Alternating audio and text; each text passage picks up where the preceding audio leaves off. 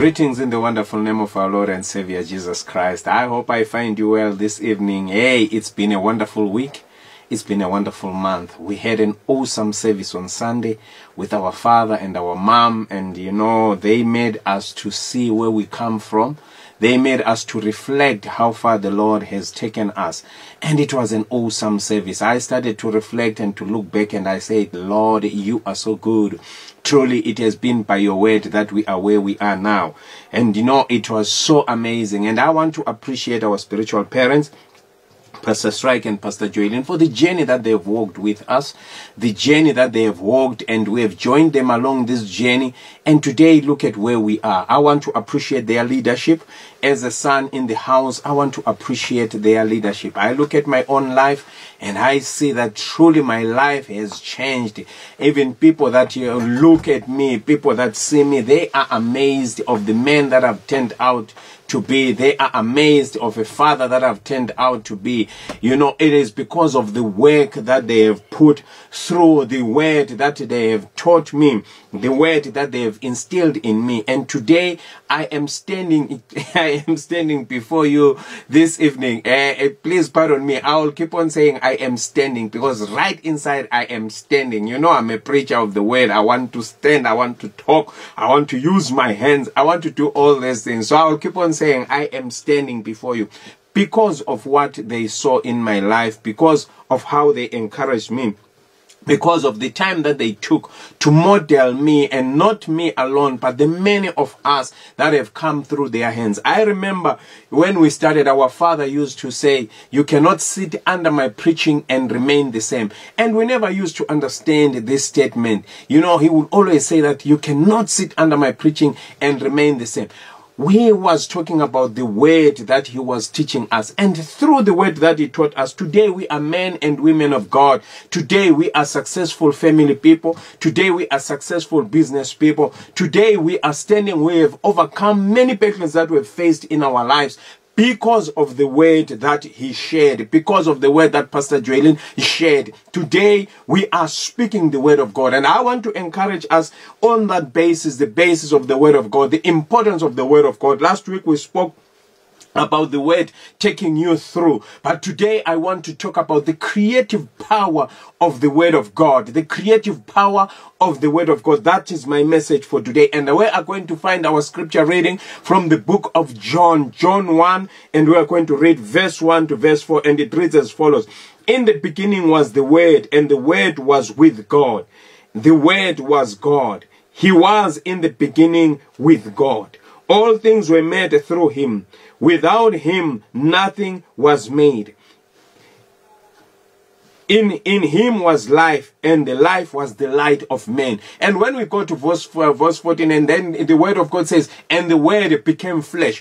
I want us to talk about the word of God this evening, the importance of the word of God. And I believe in Zalona that you are where you are. You've made it this far. As we celebrate 20 years, we look back and we see that we have made it this far because of the word of God. And unfortunately, we cannot stop and depend on the word that we used when the church started. We need to continue to get into the word of God, because the word of God is fresh every day, like the name of the church, Manna. The word of God is fresh every day. And as Manna Tabernacle, it is required of us that today we can have the word. Tomorrow we must continue to search for word. That's why we are called Manna Tabernacle. And I want to say to you, Mzalona, it is the word that has brought us this far, the word that we've been taught. They've been teaching us the word for these past 20 years. Every opportunity that they stood before us, they taught us the word of God. And I remember when Pastor Strike, when the church started, and he said the church's name is going to be Manna Tabernacle. And he said the vision is going to be transforming nations by transforming individuals. And he had to give us the fuel. How are we going to attain to this vision? How are we going to become transformers? How are we going to be transformed ourselves? And he said to us, you know what, the word that he gave us, he said, Manna Tabernacle will be known as an oasis of love. So the oasis of love became, the foundation with which we were to build for us to attain to the greater vision of transforming nations by transforming individuals. And truly we are testimonies of how he reached to us. He reached to us through love. He reached to us and raised us as sons and as daughters of Mana Tabernacle. He reached to us through love. Mana Tabernacle has been built on the basis of love. And you know what? I remember that word. It is the word that he spoke. It is the word that he believed. It is the word with which the church was rooted. Till to date, when people come to Mana Tabernacle, they will tell you, they come for the first time, they will tell you that, wow, you know what drew me to Mana Tabernacle from the first day? It was love. How much love was shown to me. And I want to say to Mzalone, that word was spoken when 20 years ago, and we are still the oasis of love till today. We are still grounded around love till today. And Pastor Strike will always say that if you disrespect the person that sits next to you, if you do not take If you take for granted the person that sits next to you, that will be the last time you'll be in his church. And through that, he taught us and he knit us in love. And today we speak love. And I want to say to you, Mzalwane, that was the word that, grounded us. That is the word that was released to us. And as we read this passage of scripture, which says, in the beginning was the word. In the beginning, before everything was created, in the foundations of the world was the word. And the word was with God, and the word was God. We are talking about our Lord Jesus Christ. That's why in verse 14 it says, the word became flesh. When Jesus Christ became part of us and walked this world. The word of God, says, in the word of God, we discover that Jesus, throughout his life and ministry, he operated with the word. He spoke the word. He professed the word. And he left us with the word. Who is this word? It is Jesus Christ. And this word, because the word of God says that when we are born, when we go through the process of being born again,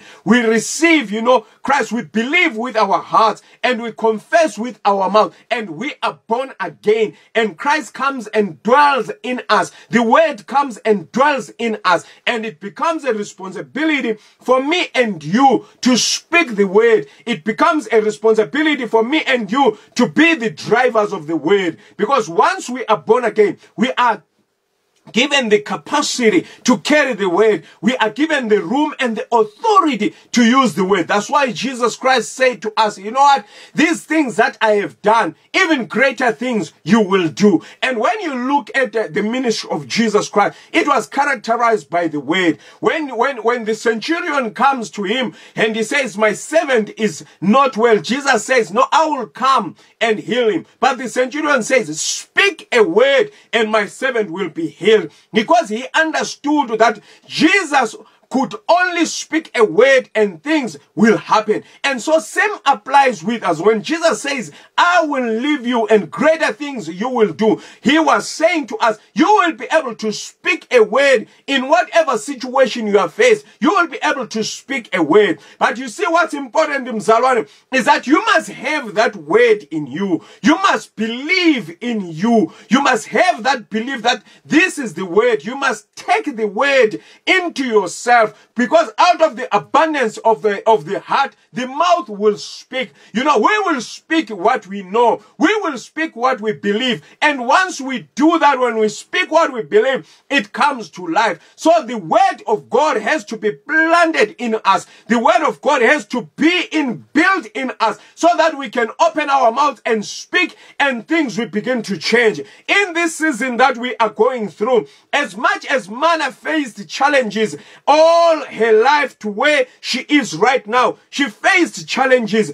She had many challenges, but it is the word of God that kept us going. It is the word of God that kept us going to say, you know what? This is a journey that we are in. Mana Tabernacle is a journey that you are in, but you must continue. I remember one time, it was in the early 2000s. We were whilst we were still in town on our Wednesday service. After the word had just been preached. And when we left the church, one of our now pastors, Pastor Nkuna, when he walked out only to find that his car was stolen. And I'm telling you, those were the challenges that our pastors had to face. What do you say now? A member of the church. And I think he was coming for the first time. But because of the word that was preached during that service, Papa Nkuna is still part of the church. Pastor Nkuna is still part of the church till today, because of the word that was shared. Nothing else. We didn't have the money. The pastor didn't have the money to buy him another car. But all what the pastors had was the word. They continued to give him the word. They continued to encourage him. And he took the word that was shared in that particular day. Until today, he has bought cars after cars because of that word. And I want to say to you, Mzalwane, as much as we are facing challenges today, remember that Mana Tabernacle, for her 20 years, she has faced the word. She has faced challenges, but it is the word that has brought her this far. And you know, this past Sunday, we were celebrating, we were cutting the cake and saying, thank you, Jesus. But it does not mean the road of Mana Tabernacle was without storms. No, the word of Mana Tabernacle was full of storms. It was characterized by storms. But the resilience that our pastors taught us through the word have brought us this far. And the ministry is standing, and the ministry is going forward for many more years to come, because of nothing else but the word. They taught us the word, gave us the word. And I want to say to you, Mzalwane, the word is available from the beginning of Genesis to the end in Revelation. The word has been given to me and you that we should use at this time. You know, in the book of Genesis chapter 1 verse 26, when God says, you know, let us make man in our own image and in our own likeness, so that man can have dominion. What is dominion? Dominion is to take the authority of the word and use it in your life. And I want to say to you, Mzalwane, you have dominion over that sickness. You have dominion over that COVID-19. You have dominion over that financial situation. You have got dominion over that marital situation. You have been given dominion, but all that dominion is hidden in the word of God. When you take the word of God, when you read the word of God, and you honor the word of God, and the word of God begins to live in you, when you say it, it becomes life. When you say it, it changes situation. We look at our Lord Jesus Christ. You know, he had power over nature. He had power over nature. When the storms rose, Jesus only said, peace be still, because he had the word in him. He knew who he was. And I want to say to you, Mzalwane, when the Bible says that we have overcome by the word, you know, of our testimony, the word of our testimony is gathered from the word of God, is gathered from our conquest with the word of God. And we stand up and we confess the word of our testimony, which is the word that we received when we got born again, who is Jesus Christ in us, the hope of glory. I want to say to you, Mzalwane, it is difficult out there. We are challenged. COVID-19 is a storm that has come into our lives, and it is touching even our own members in the church. It is touching even our own family members. And I want to say to you, the word of God is alive. And my God said, I've sent my word to heal your diseases. And I want to say to you, Mzalwane, even as I testify, you know, this evening, my brother was diagnosed with COVID-19. It was COVID-19 positive. And we stood and we looked at my brother, and I called my pastor. I said, hey, my pastor, this thing has come home. And my brother is an asthmatic person. And you know what? He was coughing, he was struggling. But when we engaged in prayer and we said, by the stripes of Jesus Christ, he is healed. When we stood to fight and we engaged the word, and we knew that the word is full of life. And I can testify and tell you that my brother is strong. My brother is sleeping. My brother, you know what? He sleeps at night and he wakes up and he is strong. And you know what? He has said that there is nothing that raised him up except the word of God, except the name of Jesus Christ. For as we mentioned the name of Jesus Christ, our brother was saved. And I want to say to you, Mzalwane, I want to say to you, you might be positive out there. You might be even having underlying condition. Take this as a testimony. Take this as what you carry going forward. Take this as your word that my own brother is alive. My own brother is recovered. My own brother is strong. My own brother has overcome by nothing else but the word of our testimony. And I want to say to you, Mzalwane, you might be listening to me here. You've been at Mana Tabernacle for years and years. And I'm talking about a man. I'm talking about a man, you know, who does not even go to church. You will visit her because of the wife, you know, but it's not a person committed to church. But in that week, as Pastor Joylene was leading us on Joy Comes in the Morning, I sent him the messages. I sent him all the messages, or you know, that our pastor led. And he listened to those messages. The man began to live. The man began to be alive. Because the word is a source of life. The word that is shared on these platforms by our pastors. The word is a source of life. When you know what, he listened to the word. He believed that the dry bones that stood before him, there is life in those dry bones. He looked at his asthma. He looked at his situation. He thought it was finished with him. But when he received that word, he started to speak as Ezekiel spoke. You know, he started to speak and he began to have life. And I want to say to you, Mzalwane, even in your own situation, my brother, my sister, in your own situation, it might look like the dry bones. But as our pastor shared last week, I want to say to you, in the midst of those dry bones, prophesy, son of man. Prophesy by the daughter of the living God. Prophesy against that situation. Speak the word of God. The word that we have been taught. Speak the word of God. Speak life. Speak life to your situation, because we have been given the word. And there's nothing else that we can use. We have been given the word. You look at Jesus. Jesus has used nothing else except the word. Jesus has used nothing else except the word. He used the word. And he stood, he rebuked the storm. When Bartimaeus came to him, he said, what is it that I must do for you? And Bartimaeus said, that I may see. And he said, open your eyes and see. He used the word. He released the word. He used nothing else. And he says to the centurion, so because of your faith, your servant is healed. He used the word. And that is what our master wants us to do.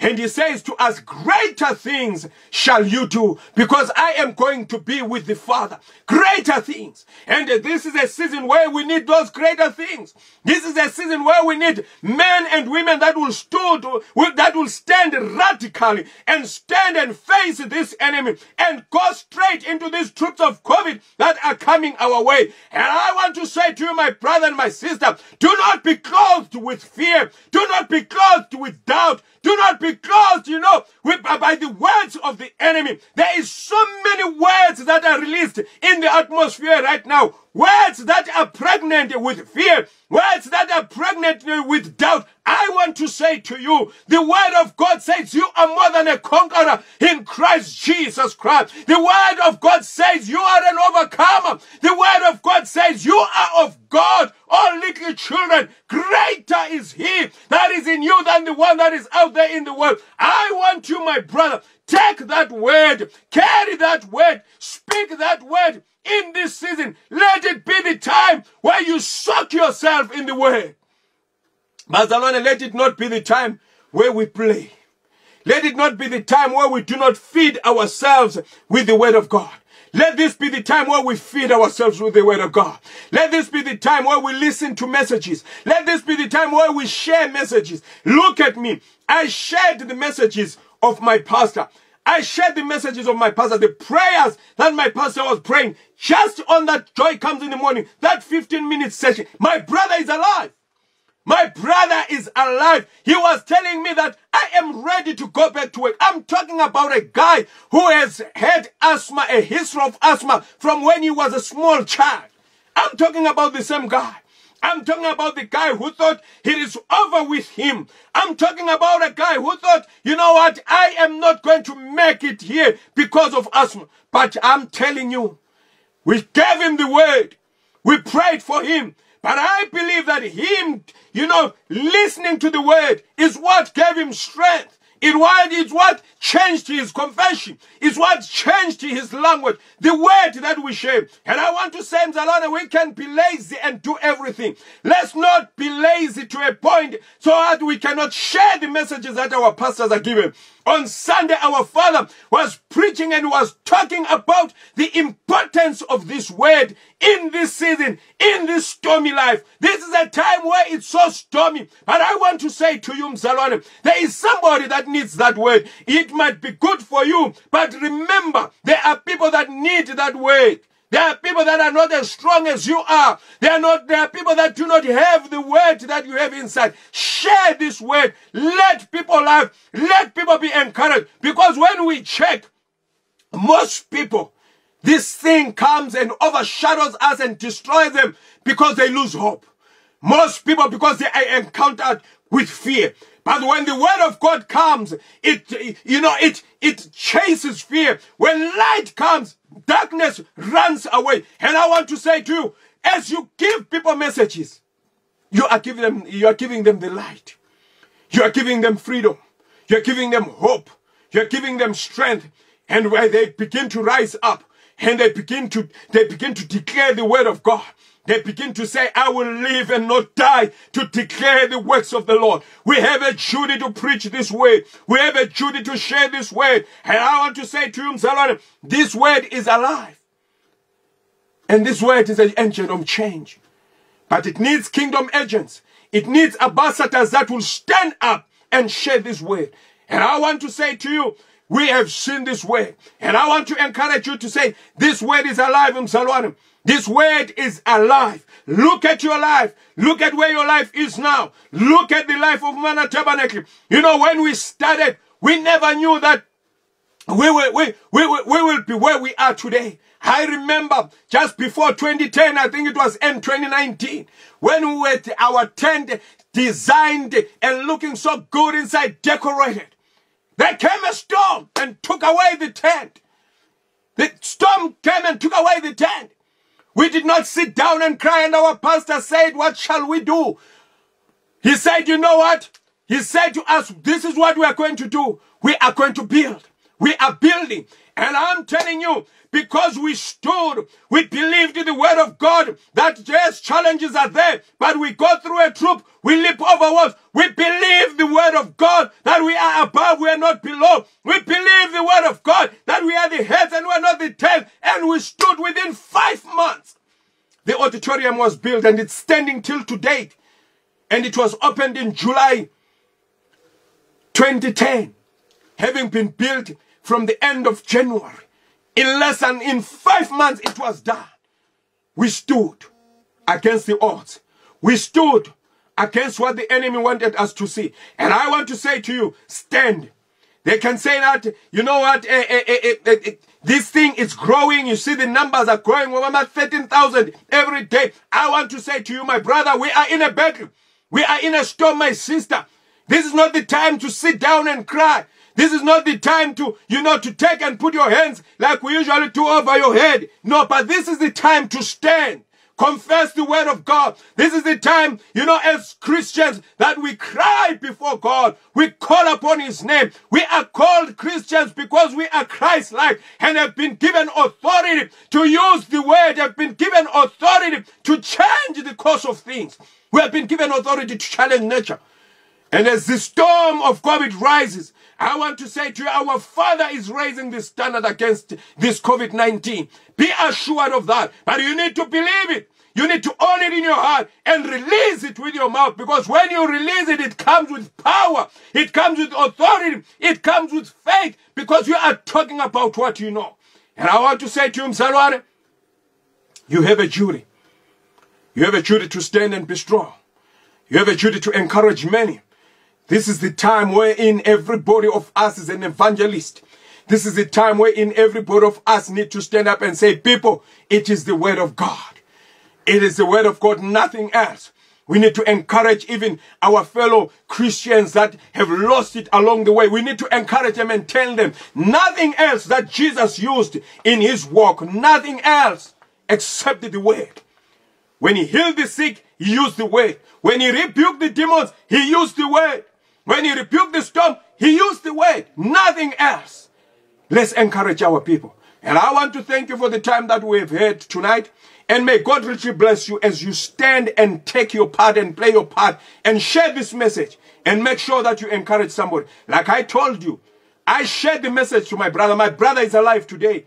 I shared the message to my brother. My brother is strong and his family is strong today. Because we share the word that our pastors are teaching us. And may God richly bless you. May you stand and be strong. Let's continue to pray and pray for people in authority. Let's continue to pray and pray for essential workers. It is our duty. It is our call. And may our God richly bless you. In the name that is above every name, the name of Jesus Christ, I thank you. Amen.